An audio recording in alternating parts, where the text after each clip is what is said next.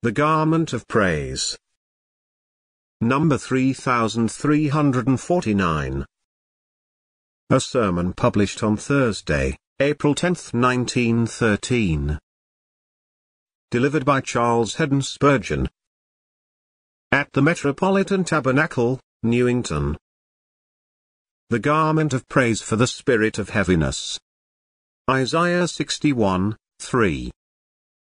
The list of comforts which the Anointed has here prepared for his mourners is apparently inexhaustible. He seems as if he delighted to give according to the multitude of his tender mercies a very cloud of blessings. This is the third of his sacred exchanges, the garment of praise for the spirit of heaviness. Grace, like its God, delights to be a Trinity. This is also the broadest of the blessings, for whereas the first adorned the face with beauty, and the second anointed the head with joy, this last and widest covers the whole person with a garment of praise. Man's first vesture was of his own making and it could not cover his shame, but this garment is of God's making and it makes us comfortable in ourselves, and comely in the sight of God and man. They are better adorned than Solomon in all his glory, to whom God gives the garment of praise. May the blessed Spirit sweetly help us to bring out the rich meaning of this promise to mourners, for again I must remind you that these things are only given to them, and not to the thoughtless world. We have already noticed the variety of the consolation which Jesus brings to mourners. The plant of renown produces many lovely flowers with rich perfume and a multitude of choice fruits of dainty taste. Now we would call your attention to their marvelous adaptation to our needs. Man has a spirit and the gifts of grace are spiritual. His chief maladies lie in his soul and the blessings of the covenant deal with his spiritual needs. Our text mentions the spirit of heaviness and gives a promise that it shall be removed. The blessings which Jesus gives to us are not surface blessings, but they touch the center of our being. At first we may not perceive their depth, but only know that beauty is given instead of ashes. This might seem to be an external change. Further on, however, joy is given, instead of mourning, and this is inward. The thought has advanced, we are getting nearer the heart. But in the words before us, the very spirit of heaviness, the fountain from which the mourning flows, the hearth whereon the ashes are burned is dealt with and taken away, and instead thereof we received the garment of praise. What a mercy it is that the blessings of the everlasting covenant belong to the realm of the Spirit, for, after all, the outward is transient, the visible soon perishes. We are grateful for the food and raiment which our bodies require, but our sterner need is nourishment, consolation and protection for our spirits. The covenant of grace blesses the man, himself, the soul, which is the essence of his life. It puts away the sordid sackcloth of despondency and robes the spirit in royal garments of praise. Judge you your state by your estimation of such favors, for if you have learned to prize them, they are yours. The worldling cares nothing for spiritual blessings. His beauty, joy, and praise are found in things which perish in the using. But those who know their preciousness have been taught of God, and since they can appreciate them, they shall have them. Soul mercy is the very soul of mercy, and he whom the Lord blesses in his spirit, is blessed indeed. I want you still further to notice how these blessings grow as we proceed. At first, out of the triplet of favors here bestowed there was beauty given, instead of ashes. There is much there. Beauty of personal character before God is no mean thing, yet a man might have that, and by reason of his anxiety of heart he might scarcely be aware of it. Doubtless many who are lovely in the sight of God spend much of their time in bewailing their own uncomeliness. Many a saint sorrows over himself, while others are rejoicing in him. Therefore, the next mercy given to the mourner in Zion is the oil of joy, which is a personal and conscious delight. The man rejoices. he perceives that he is made beautiful before God, and he begins to joy in what the Lord has done for him and in the Anointed One from whom the oil of gladness descends. This is an advance upon the other, but now we come to the highest of all. Seeing that God has made him glad, he perceives his obligations to God and he expresses them in thankfulness, and so stands before the Most High like a white-robed priest, putting on praise as the garment in which he appears in the courts of the Lord's house, and is seen by his brothers and sisters. As you advance in the divine life, the blessings you receive will appear to be greater and greater. Some promising things become small by degrees and miserably less, but in the kingdom of heaven we go from strength to strength. The beginning of the Christian life is like the water in the pots at Cana, but in due time it blushes into wine. The pathway which we tread is, at first, bright as the dawn, but if we pursue it with sacred perseverance, its radiance will be as the perfect day. There shall be no going down of our sun, but it shall shine with increasing lustre till it shall be as the light of 7 days, and the days of our mourning shall be ended.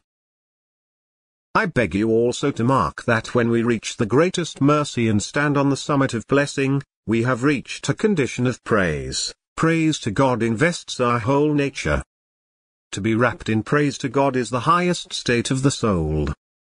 To receive the mercy for which we praise God is something, but to be wholly clothed with praise to God for the mercy received is far more. Why, praise is heaven, and heaven is praise.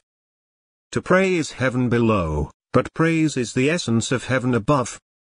When you bow lowest in adoration, you are at your very highest.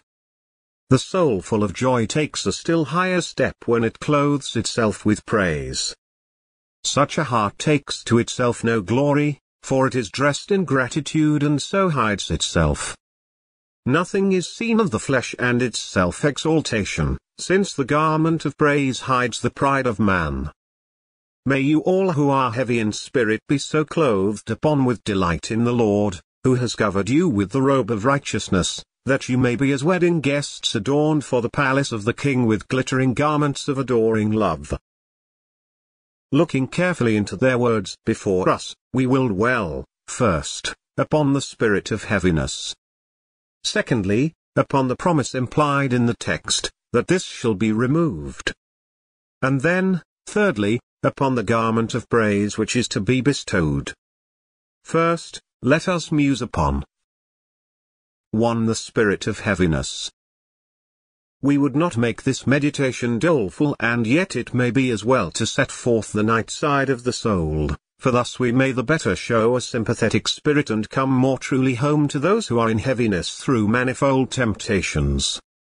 Some of us know by experience what the spirit of heaviness means. It comes upon us at times even now. There are many things in the body. There are many things in the family. There are many things in daily life which make us sad. Facts connected with the past and with the future cause us, at times, to hang our heads.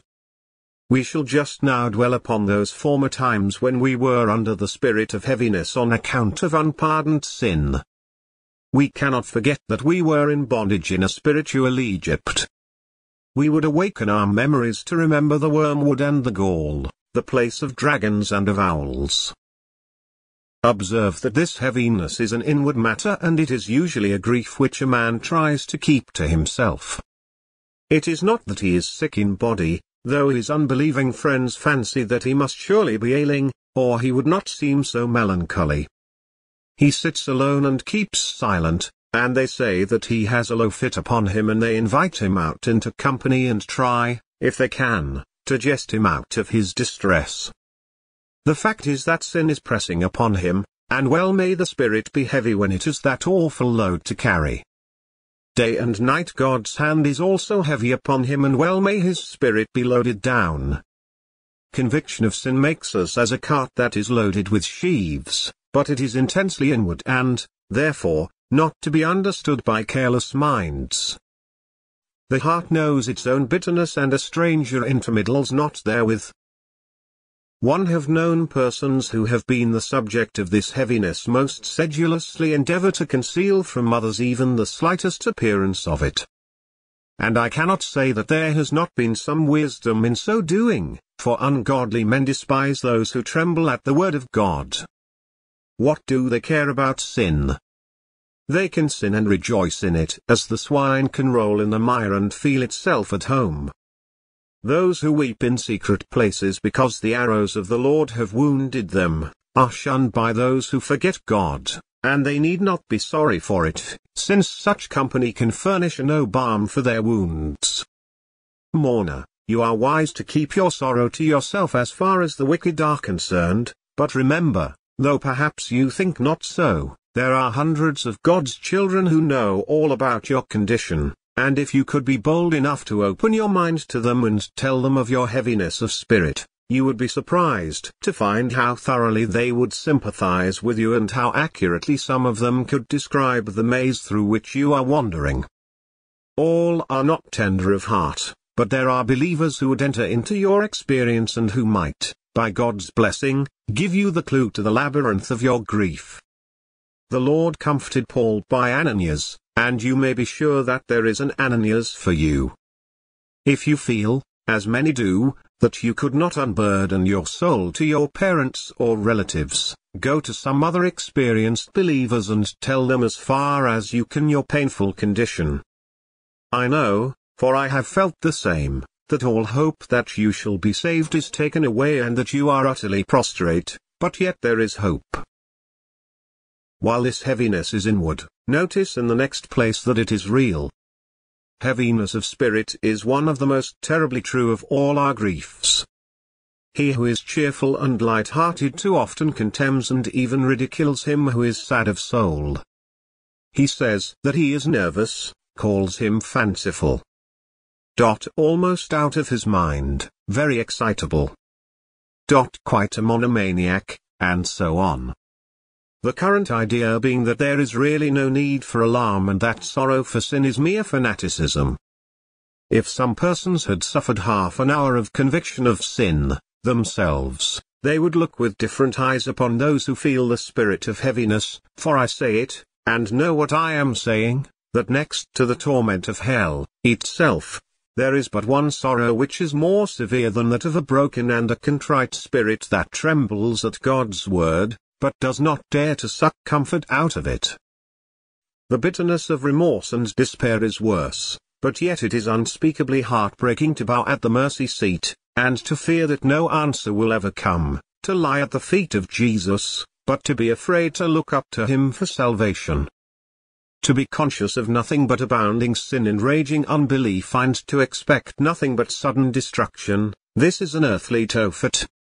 There are worse wounds than those which torture the flesh, but more cruel pangs arise from the broken bones of the soul than from those of the body. Sharp is that cut which goes to the very heart and yet does not kill, but makes men wish that they could die or cease to be. There is a prison such as no iron bars can make and a fetter such as no smith can forge.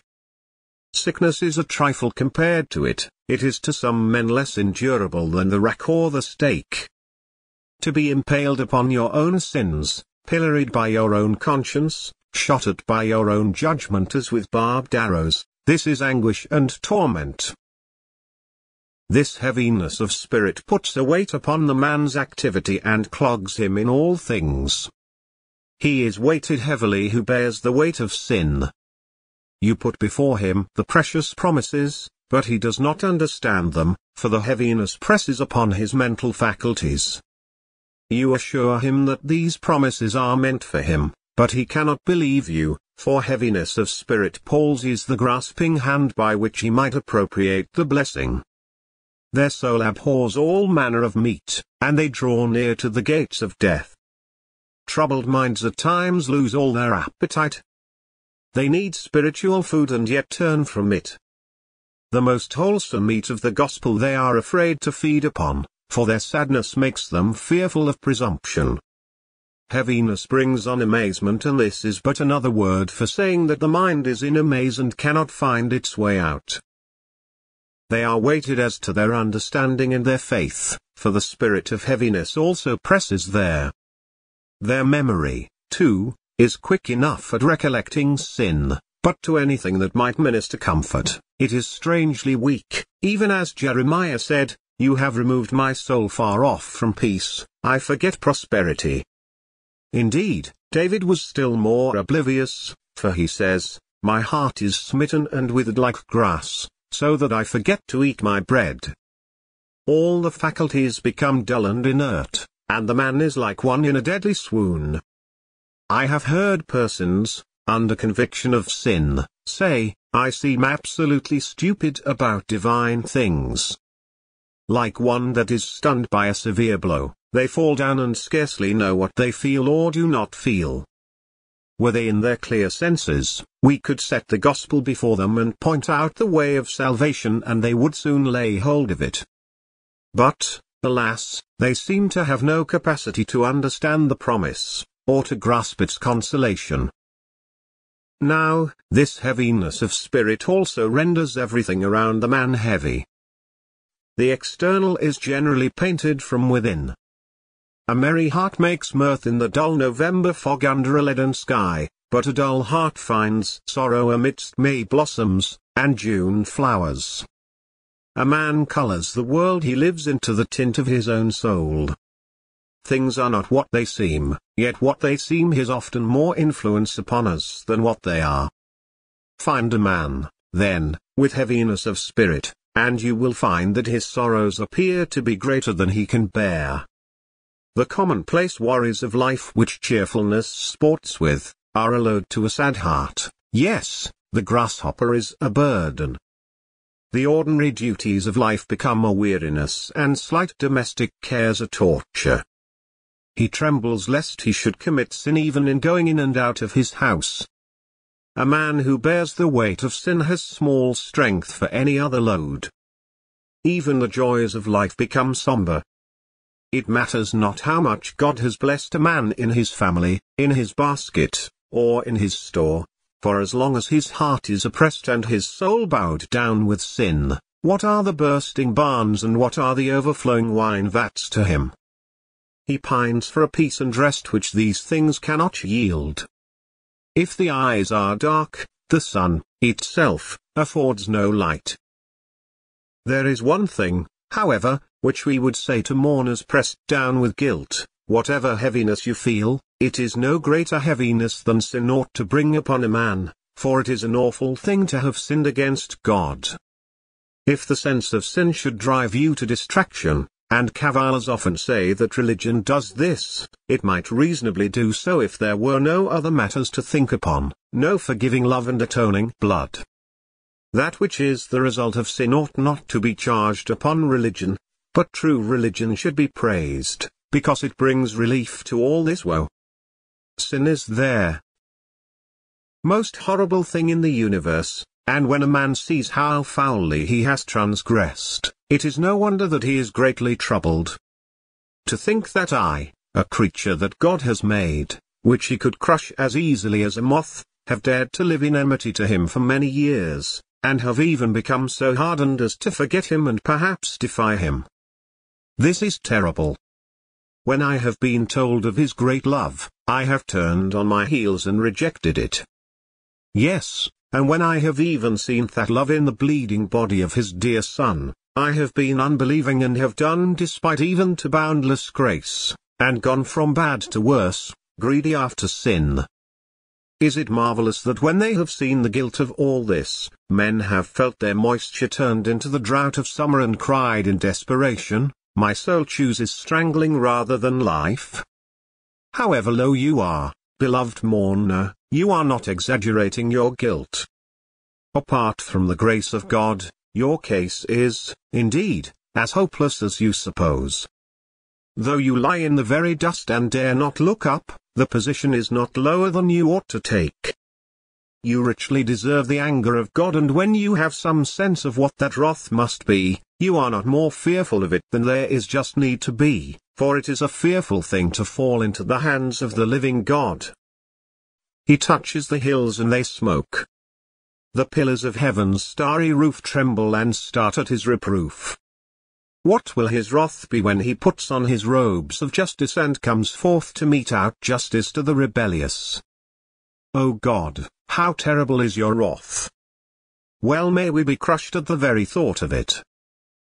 Another reflection we would suggest here, and that is, that if you have great heaviness of spirit on account of sin, you are by no means alone in it, for some of the best servants of God have endured hard struggling before they have found peace with God. Read their biographies and you will find that even those who have really believed in Christ have at some time or other felt the burden of sin pressing with intolerable weight upon their souls. Certain of them have recorded their experience in terrible sentences, but others have felt what they have not dared to commit to writing. Weeping Cross, as the old writers call it, is a much frequented spot. Many roads meet at that point, and most pilgrims have left a pool of tears there. There is this to be added.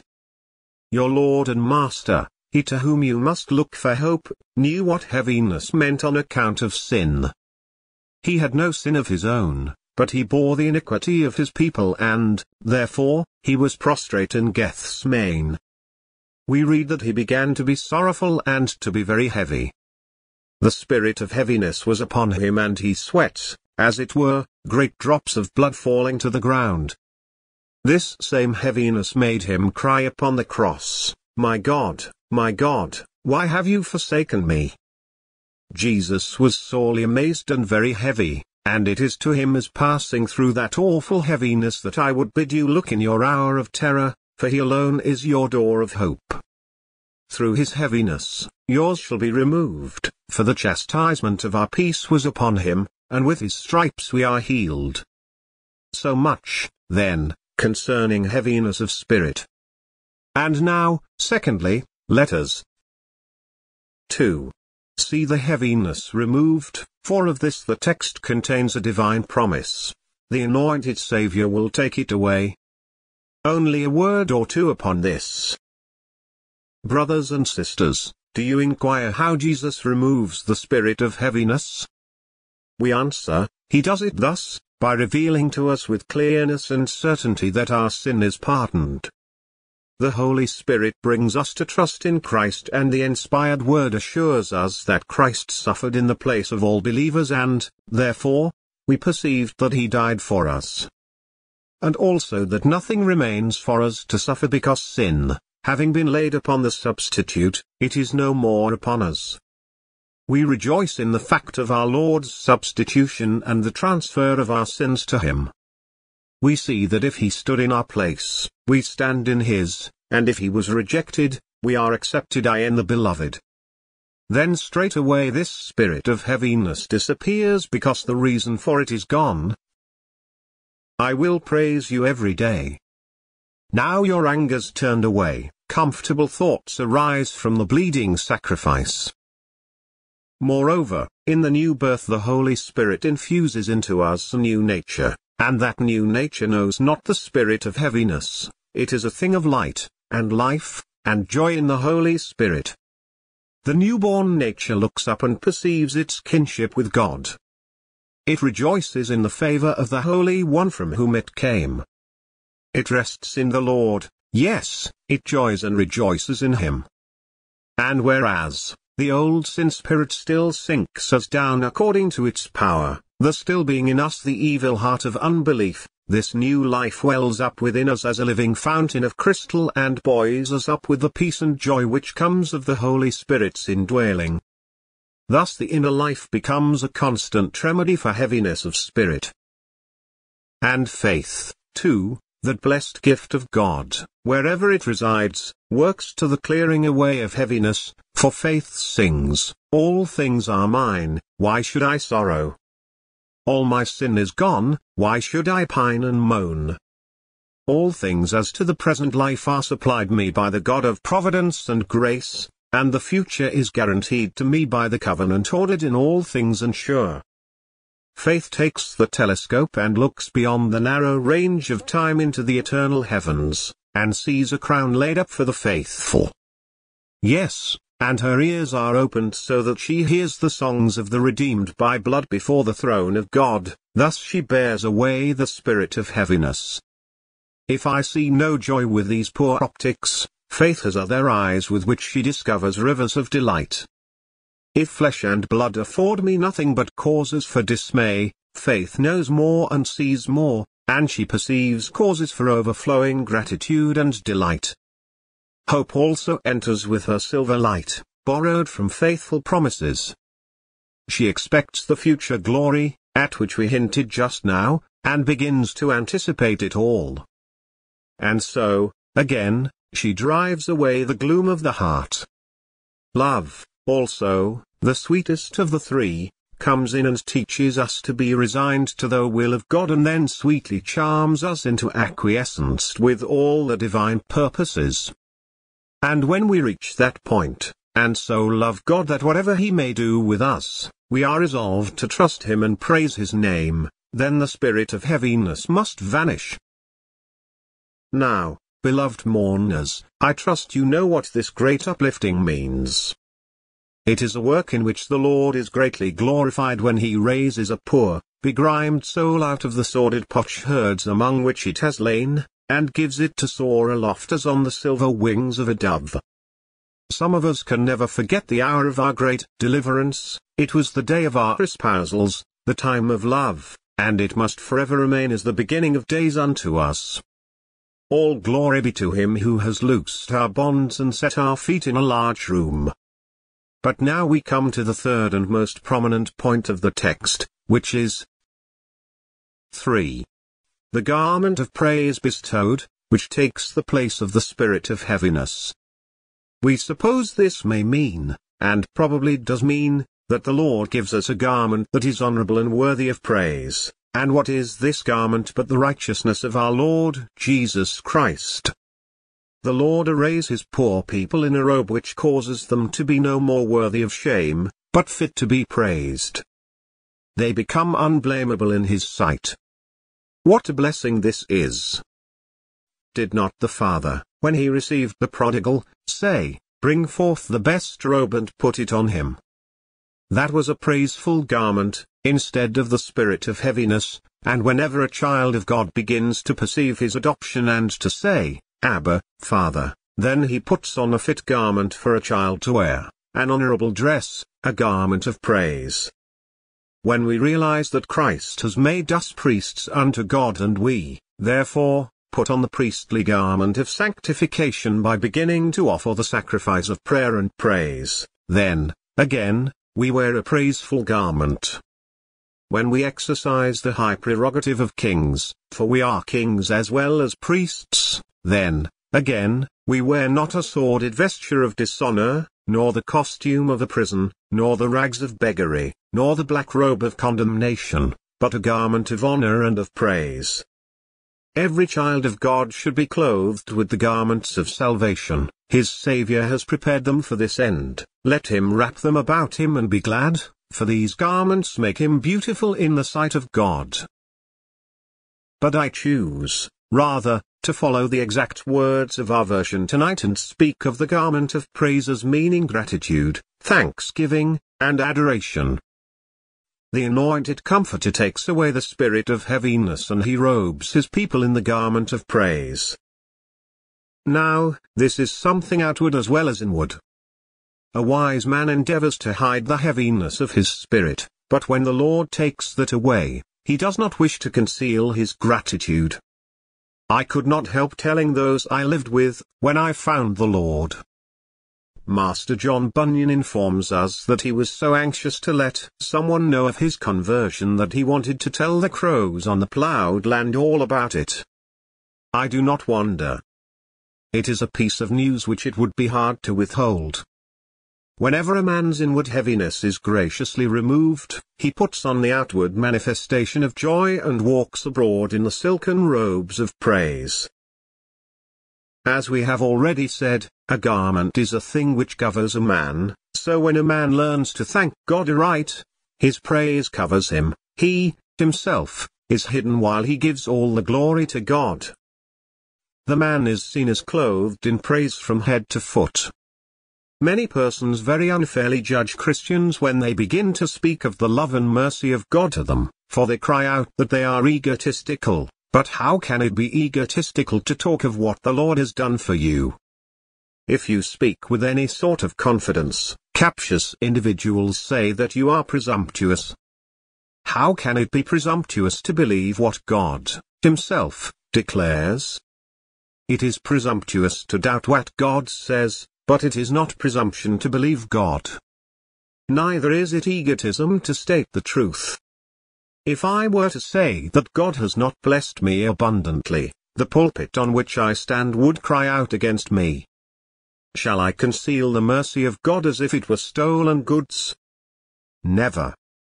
But rather, I will speak the more boldly of the measureless love which has kept my soul from going down to the pit. He that glories, let him glory in the Lord. Bless the Lord, O you saints of His, and give thanks to His holy name. Show forth His salvation, compel men to see it, gird it about your loins and wear it for your adorning in all companies. While speaking of this garment of praise, let us inquire of what it is made. Is not praise composed in a large measure of an attentive observation of God's mercy? Thousands of blessings come to us without our knowledge. We take them in at the back door, and put them away in the cellar. Now, praise takes note of them, preserves the invoice of favors received and records the goodness of the Lord. O friends, if you do this, you will never be short of reasons for praise. He who notices God's mercy will never be without a mercy to notice. This is the chief material of the garment of praise. Attentive consideration of divine grace is the broadcloth out of which the garment of praise is made. The next thing is grateful memory. Very much that God does for us we bury alive in the grave of oblivion. We receive His mercies as if they were common trash. They are no sooner come than they are gone, and the proverb truthfully says, bread eaten is soon forgotten. Why, my brothers and sisters, the Lord may give you 1,000 favors and you will not praise Him. But if He smites you with one little stroke of the whip, you grumble at Him. You write His mercies on the water and your own trials you engrave on granite. These things ought not to be. Maintain the memory of His great goodness. Forget not all His benefits. Call to remembrance your song in the night and remember the loving kindnesses of the Lord.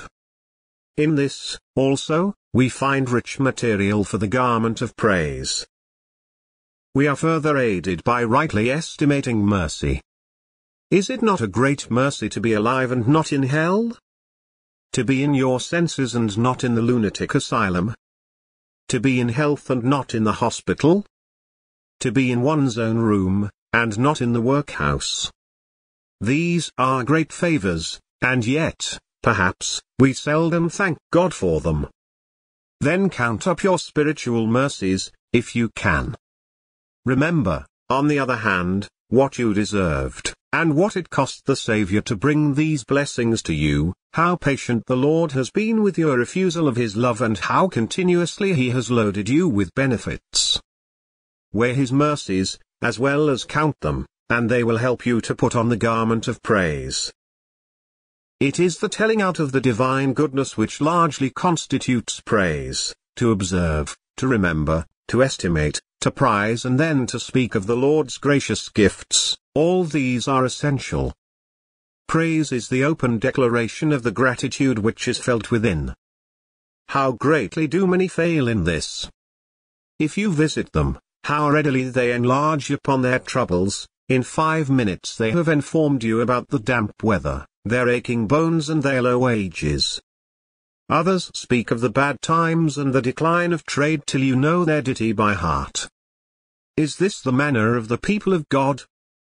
Should we not entertain our visitors with something better than the bones of our meat and the hard crusts of our bread?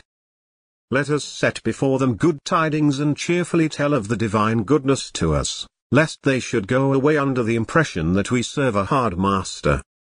It would create an almost miraculous change in some people's lives if they made a point of speaking most of the precious things and least of the worries and ills. Why always the poverty? Why always the pains? Why always the dying child? Why always the husband's small wages? Why always the unkindness of a friend? Why not sometimes, yes, why not always, the mercies of the Lord? That is praise, and it is to be our everyday garment, the livery of every servant of Christ. Let us inquire, too, who ought to wear this garment? The answer may be suggested by another: whom does it fit? Truly there is a garment of praise which exactly suits me, and I mean to wear it. It is so capacious that some of my brothers and sisters would wonder if they could see it spread out. I am so much in debt to my God that, do what I will, I can never give a fair acknowledgment of it. I freely confess that I owe him more than any man living, and am morally bound to praise him more earnestly than anyone else. Did I hear some of you claiming to be equal debtors? Do you demand to be allowed to praise him more than I? Well, I will not quarrel with you. Let the matter stand, and if you will excel me, I will praise my Lord for it. I once, in preaching, remarked that if I once entered heaven, I would take the lowest place, feeling that I owe more to God's grace than anybody else, but I found, when I left the pulpit, that I had several competitors who would not yield the lowest place to me. They were, each one, ready to exclaim, "Then loudest of the crowd I'll sing, while heaven's resounding mansions ring with shouts of sovereign grace." Blessed be God, this is the only contention among the birds of paradise: who owes the most, who shall love the best, who shall lie lowest, and who shall extol their Lord the most zealously. Charming rivalry of humility. Let us have more of it below. I again say there is a garment of praise that fits me. Brother, sister, is there not one which fits you, exactly suiting your state and condition? If you are an heir of heaven, there must be a garment of praise which will rest most becomingly upon your shoulders, and you should put it on at once. Then, when shall we wear it? We should certainly appear in it on high days and holidays. On Sabbath days and communion seasons the hours are fragrant with grateful memories. I heard of someone who did not attend public worship because his clothes were not fit to come in, and I replied, what can he mean? Does the Lord care for our outward dress? Let him put on the garment of praise, and he may come and welcome. The outer vestments matter little, indeed. All garments of that sort are only proofs of our fall, and of the need to hide our nakedness for very shame. Fine dress is unbecoming in the house of God, especially for those who call themselves miserable sinners. The best adornment is humility of spirit, the robe of thanksgiving, the garment of praise. The Lord's Day should always be the happiest day of the week, and the communion should be a little heaven to our souls. Call the Sabbath a delight, the holy of the Lord, honorable. We should wear the garment of praise on the most commonplace of days. It should be the peasant's frock and the merchant's coat, the lady's dress and the servant's gown. It is the best for wear, for comfort, for beauty, and it never gets out of fashion. I once knew an old saint, a Methodist, a very quaint, original, rustic old man, who was celebrated for happiness. When he went out to day labor early in the morning, he was always singing as he went along the road. The country people used to call it tooting to himself. Quietly he hummed a bit of a hymn wherever he was. When he used his spade or his hoe, he worked to the music of his heart and never murmured when in poverty, or became angry when held up to ridicule. I wish we were all as spiritually minded and as full of praise as he. Bless the Lord. Bless the Lord. When should we not bless him? We will praise him when our beds refresh us. Blessed is he who kept the night watches. When we put on our clothes in the morning, we will bless his name for giving us food and raiment. When we sit down to break our fast, we will bless the love which has provided a table for us. When we go forth to our work, we will bless the Lord who gives us strength to labor. If we must lie at home sorely sick, with fierce pain or slow decay, let us praise him who heals and sanctifies all our diseases. Let us endeavor to display the sweet spirit of thankfulness from the rising of the sun to the going down of the same. Every moment may suggest a new verse of our life, psalm, and cause us to magnify him whose mercy endures forever. Now, lastly, why should we wear the garment of praise? We should wear it as we wear other raiment, to keep us warm and comfortable, for there is no such vesture in the world as that of praise. It warms the inmost heart and sends a glow through the whole man. You may go to Nova Zembla and not freeze in such a robe. In the worst cases and in the most sorrowful plights, be you where you may, you are proof against outward circumstances when your whole being is enwrapped in praise. Wear it because it will comfort you. Wear it also because it will distinguish you from others. It will be livery to you and men will know whose servants you are. It will be a regimental dress and show to which army you belong. It will be a court dress and manifest to what dignity you have attained. So arrayed, you will bear the tokens of your Lord who often, in the days of his sorrow, lifted his eyes and heart to heaven and thanked the great Father for his goodness. May some poor burden so lose its heaviness while thinking over our text, and henceforth wear this kingly robe, the garment of praise. Amen.